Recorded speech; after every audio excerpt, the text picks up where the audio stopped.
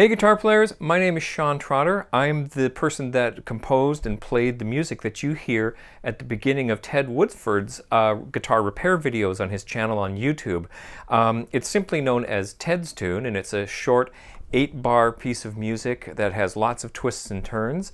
And over the last couple of years, Ted has received lots of nice comments from people saying how much they like the tune, and I just wanted to say thank you, like personally say thank you to you for that.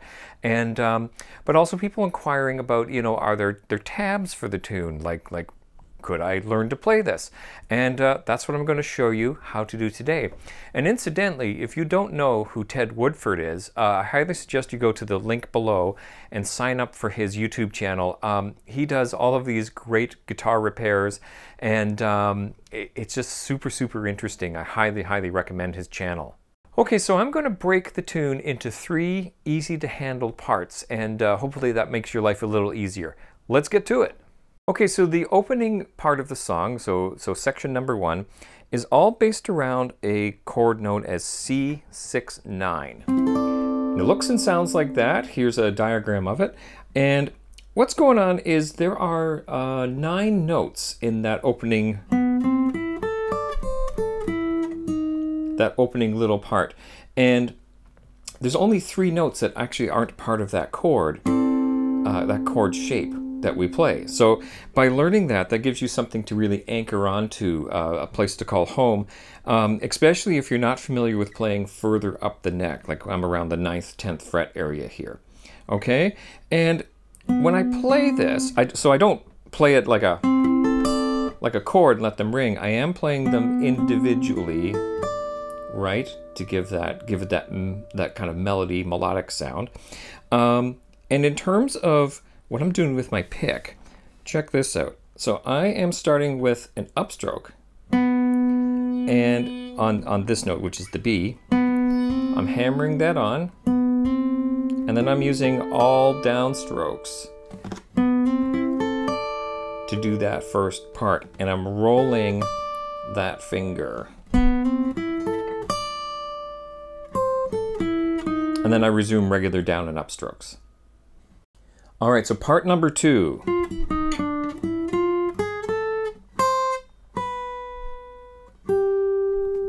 Looks and sounds like that. So what's going on is we are moving chromatically, or note by note, starting at the 10th fret here. That's an F note. We're going F, E, E flat, and then I am moving my first finger here to the D. So I'm not going like that, I'm going actually like, so 3rd finger, 2nd, 1st, sliding my first one over. And I am picking all those, so that's not one of those things, okay? So it's, okay, and then I'm jumping back here with my 2nd finger. So that little part right there has the same fingering pattern, so I'm on my 3rd string, 9th fret, 10th, and then I'm going to my 2nd string, 9th fret, 10th, and then reaching over here with my 1st finger. It falls really nicely under the hand. And then down a fret to the B, to my 2nd string with my 2nd finger, to the G note. All right, so just before we get into the 3rd and final section with the big finale, I just wanted to ask that if you're liking this video, if you wouldn't mind liking and subscribing my YouTube channel. That helps me an awful lot, and thank you so much in advance. Now, down at the bottom in the description section, there's a link as to how you can get your own PDF copy of this tune, and then you could print it off and make your notes on it personally. Okay, so let's get to part 3.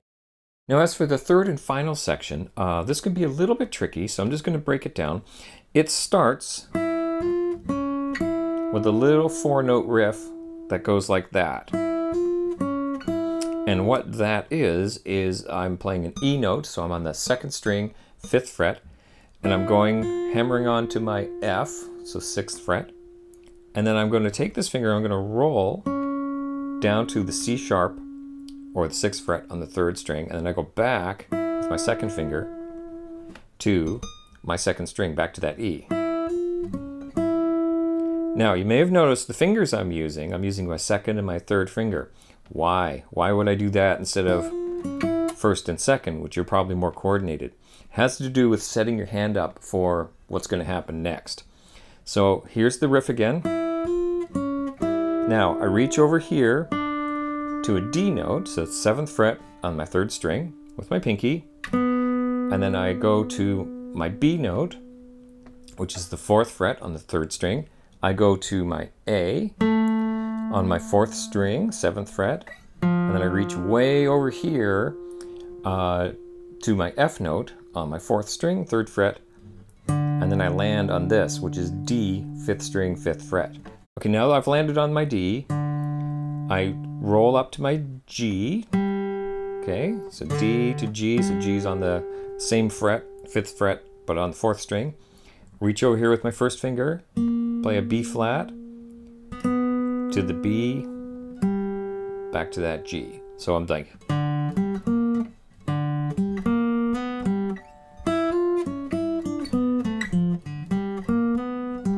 there it is all in perspective, okay? So from that D again,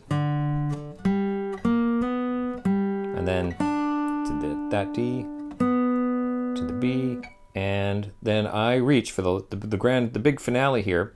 I play this C note here, not here, here, and then slide all the way up. Okay, so one more time, that whole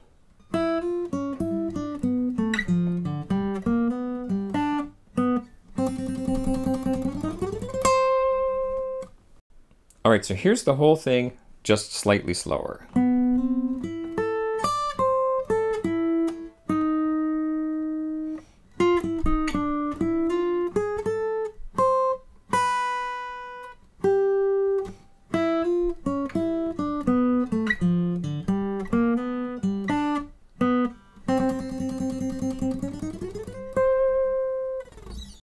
Well, there it is. That's how I play Ted's tune. I hope that that helps and that you really enjoy playing. Please leave me some comments. Let me know how you make out. Happy guitaring. I'm Sean.